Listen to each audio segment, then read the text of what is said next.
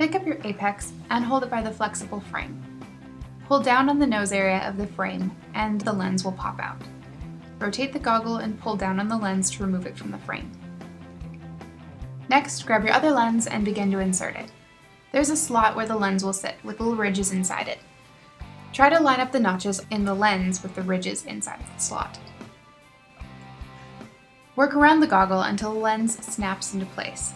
This may take some time and effort, so don't worry too much if you have to work at it. You'll know that you've got the lens in place once you can no longer see the notches.